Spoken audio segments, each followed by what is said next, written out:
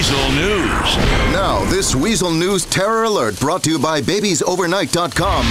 Chaos at the bridges, citing a suddenly increased terror threat but giving no further details. As a precautionary measure, police have shut down most of the major bridges in the Liberty City metropolitan area, resulting in major traffic problems and some stranded motorists scuffling with police. Mike Whiteley on the scene.